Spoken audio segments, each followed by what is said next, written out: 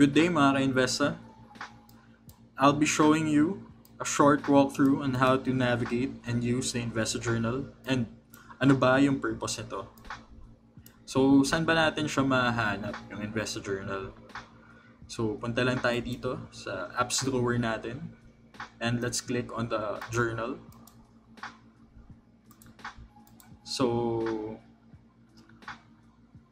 let's wait it to load up. Ito yung InvestaJournal natin. So, ito yung basic portfolio view. Makikita natin yung available cash natin, total equity, and yung pie chart ng total allocation natin per stock, and kung ilan yung cash natin. This is the withdraw and deposit button. May cash dividend button din. Dito tayo pwede maglagay ng mga deposit amount natin. This is the amount. Yung fees naman, ito yung mga fees na charge ng broker natin, whether we deposit or withdraw. Ito naman yung enter trades. Dito tayo pwede mag-transact ng buy and sell natin. So, ito yung sell, buy button, price and shares.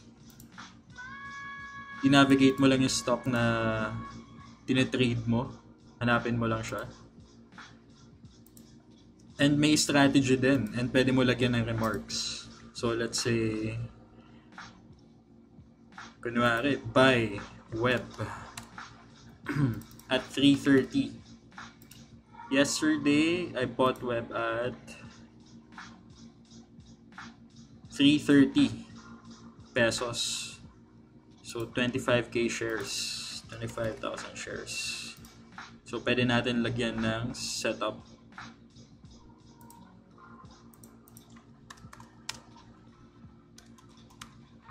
And then click submit. So ayun, nag-reflect na siya dito yung web na transaction natin.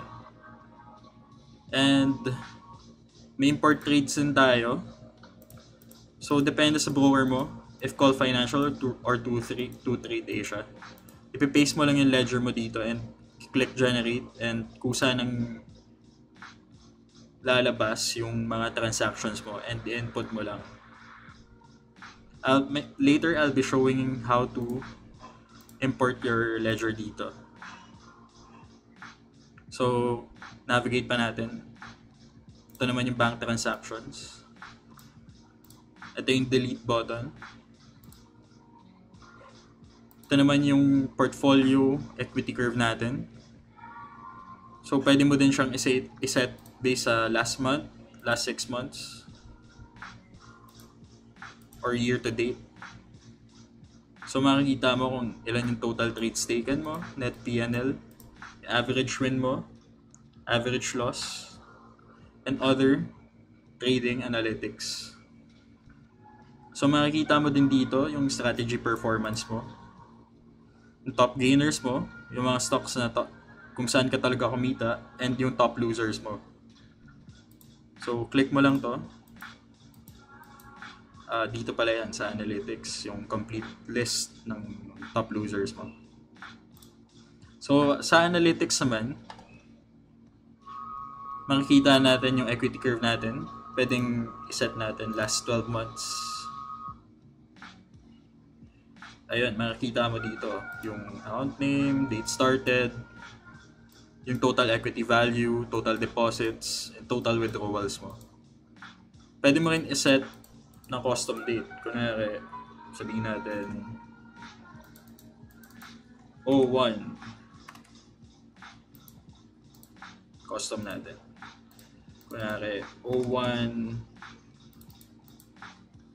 25 2018 to 2019 today.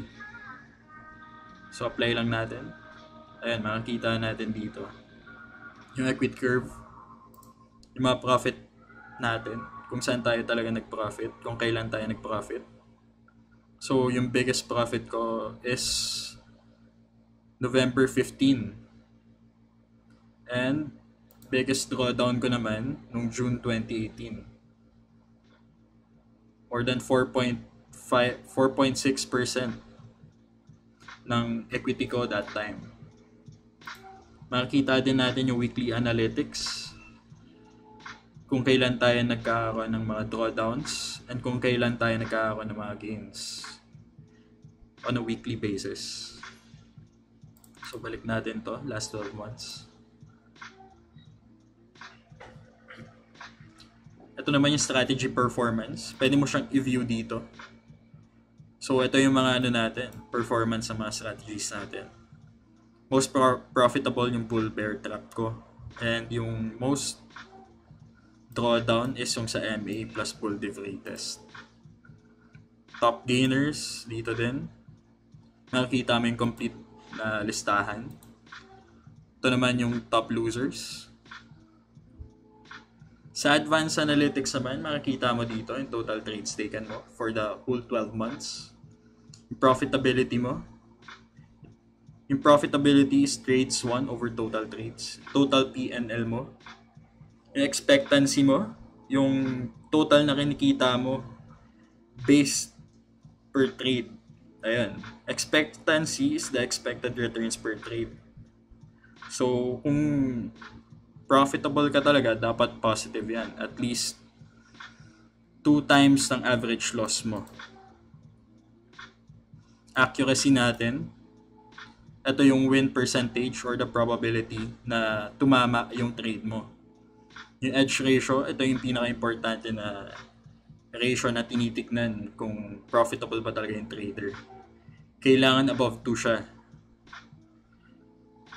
Ito yung average profit, average loss. Best trade natin, makikita natin yung date and yung amount. Worst trade, makikita mo din yung date and amount. Average trade length, so 22 days yung average trade length ko. So, at least 2 weeks, 3 weeks ko hinuhold yung stock. Max drawdown, based to sa realized drawdown in 1 day sa equity mo, base sa equity mo. Ito naman yung profit factor. Isa din to, parang edge ratio din siya, pero based sa realized losses and realized profits. So, dapat at least above 3 to or above 2 tong dalawang to. Kung profitable ka talaga at sustainable na trader. Ito, makikita din natin yung percentage na basis ng best trade natin and yung worst trade. Dito naman, trade logs. Dito mo pwedeng i-edit.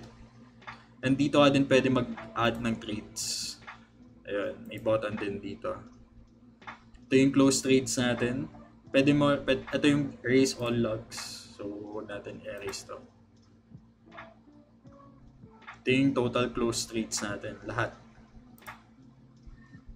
Ayan. So, makikita mo kung saan ka talaga nagkakaroon ng pagkakamali. Ano yung mga setups na unprofitable talaga and nagbibigay sa'yo ng malaking drawdown. Ayan. So, dito naman, may isa din tayong feature na strategies. Pwede natin ilagay yung strategy na na-create natin. Let's say, MA cross. Ito yung description. Basic MA cross. Diversification. 20%. So, nililimit mo to 20% yung condition na, yung size na binibili mo sa setup na to. Kunwari, itong buy condition mo, MA20 cross above MA50. So, yan. Add buy condition, sell condition, and price closes below MA9 or MA10. Add sell condition. So, save mo lang. And then, pwede mo na siya i-apply sa mga imported na trades mo or inputted na trades mo. So, ayun. Try natin mag-import ng ledger. So, ito yung natin. Isa sa sample na portfolio. Punta lang tayo dito, import trades. Hanapin mo kung ano yung broker mo. Sa akin, Call Financial. And then ito yung ledger ko. So medyo naka-hide siya. I-select all mo lang, copy, and then paste. And then generate mo.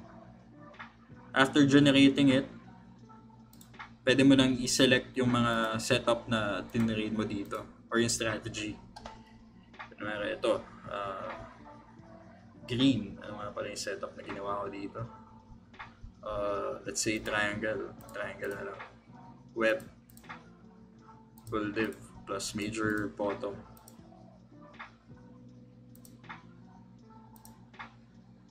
ISM, Bebemon, Fen, 52-week high breakout, same as web din.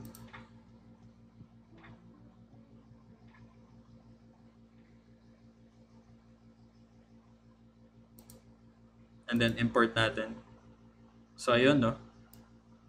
Nag-reflect na siya. So ito yung portfolio natin. Total bank transactions dito din, makikita mo siya. So nag-deposit tayo last week. Tama ba? Last 2 weeks ago ng 136,224.14. So ito, makikita natin yung performance natin. And then yung top losers natin. So net PNL ko, negative 177.70. Yung loss ko, negative 8%. Ito naman yung basic data. So the more na naglalagay tayo ng trades natin dito, mas makikita mo yung equity curve mo.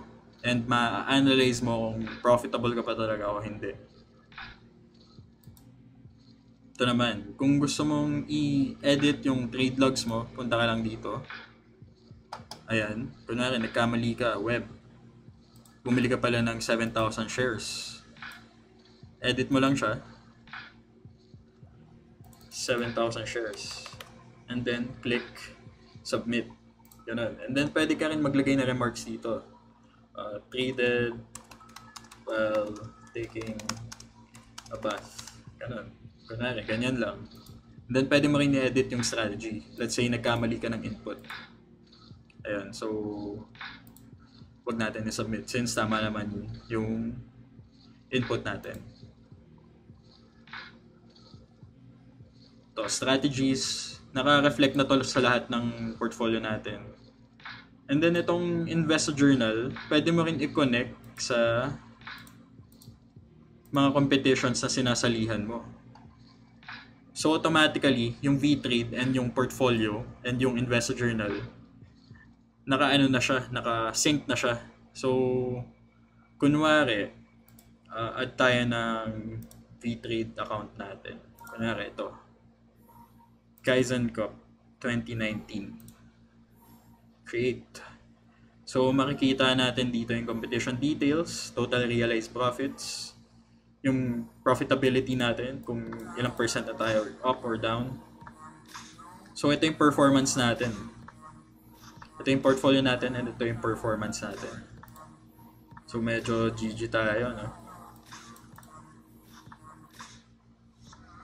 Ayan. Average trade length, 8 days. Ang hawak ko ngayon, Holcim, Fen. Ito yung trade logs. Pag nakakonect ka sa InvestaJournal and V-Trade, hindi mo siya pwedeng i-edit eh. Ayun. Since talagang hard sync na. Ayun. So, try ulit natin. May isa pa tayong transaction eh. Ano nga pala yun? Holcim.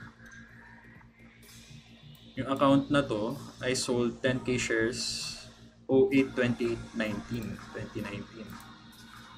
08/28/2019. Holcim. Sell 10k shares at 1370. 1370. 10,000 shares. 52-week high breakout. Snap off trend line. Yun yung remark ko. Submit. So, ayun. real time mag-reflect siya. And makikita mo yung equity curve mo. And re-adjust lahat ng analytics na nakalagay.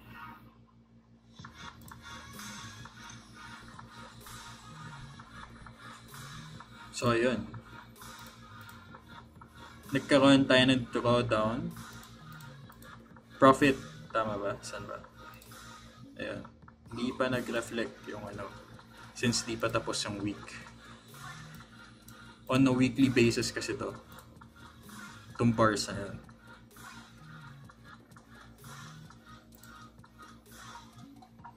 So, ayun guys. That's all. Thank you.